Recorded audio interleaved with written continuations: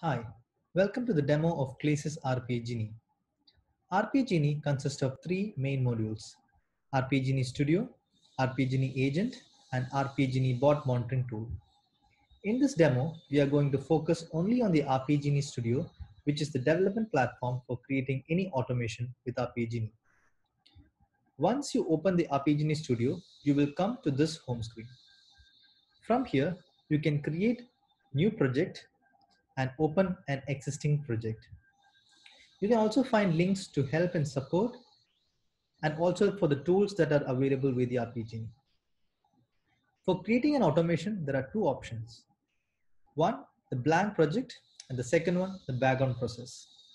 Background process is used to create any automation that does not require user interaction and can run on background. For this demo, we are going to create a blank project. So let us click on this new blank project, and a new project pop-up will appear where you can give a project name and a project description.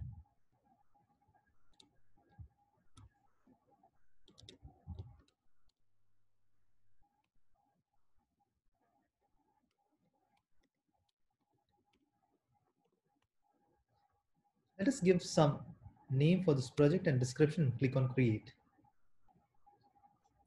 Once you click on the create, you will be navigated to the designer page.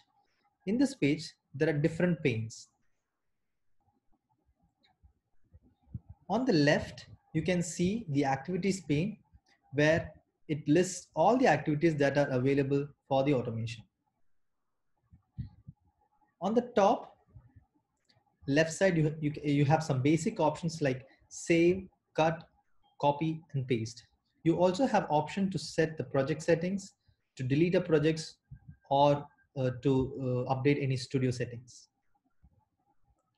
On the top right, you can see the link for the UI Explorer to select a browser or to run an application or to close an application. On your right is the Project Explorer where you can see all the process and its sequence for the project. The RPA Genie project can have multiple processes and each of them can have multiple sequence. You can set any sequence or process as a startup so that will be executed when the bot runs the process. The center pane is the designer pane where you can drag and drop any activity to perform the automation. Below, you can also see variables and arguments pane where you can add the variables or arguments. The arguments are the parameters for the process that can be passed when it is being called from another process. Variables are the values that can be reused within the sequence. Now let us start to create an automation. We will now open the browser and navigate to amazon.com. For this, search for the open browser activity and drag and drop it to the designer.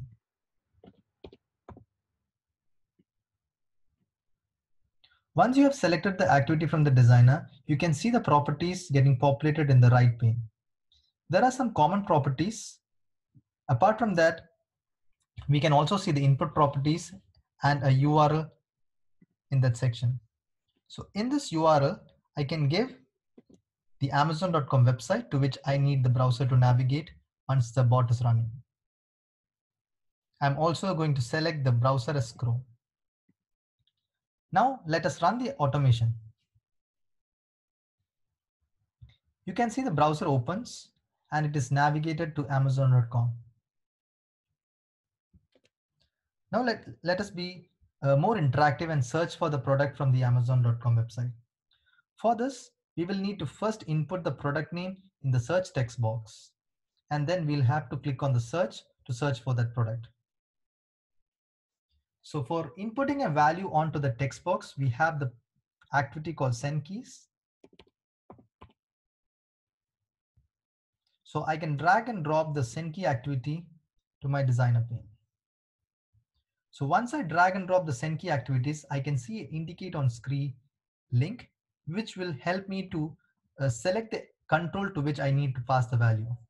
So once I click on the indicate on screen, it will show me all the processes that are available, which I can attach to. So I'm going to select the amazon.com website and then click on the select window. So once I select the process, I can hover on all the elements that are available and I can see it being highlighted. So once it is highlighted, I perform a click to select that particular element.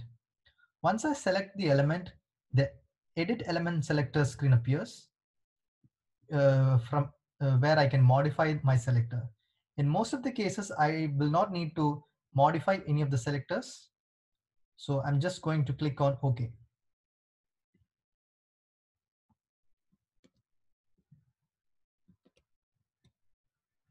So you can see I have selected that particular control. Now I need to pass the value to this particular text box. For this, go to the properties pane and you can find the keys. So inside the keys, I'm going to type in iPhone.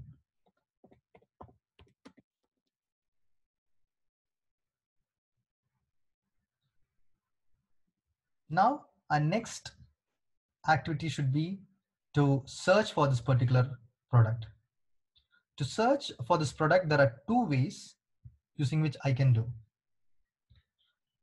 The first one is to either click on the search button, or the second approach is to use the hotkeys. So I'm going to use the hotkeys method. So just drag and drop the hotkeys onto the designer page. And same way as we have done for the send keys, I can see the indicator on screen. So I'm going to select the same element as I have done, to which I need to perform the hotkeys. So once I select the control, I click on OK, and then I navigate to my designer. So the next step is to set the hotkeys that I need to pass to this particular control.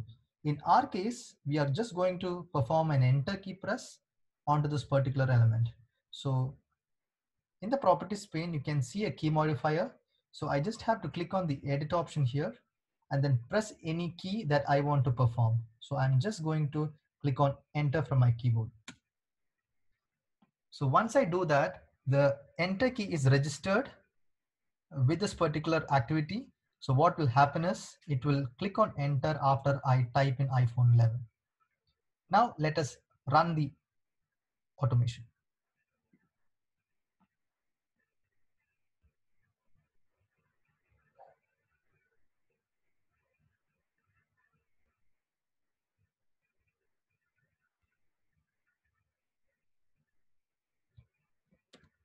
So now we have seen the browser navigating to Amazon.com and then passing a value to the search and then searching it using the hotkeys.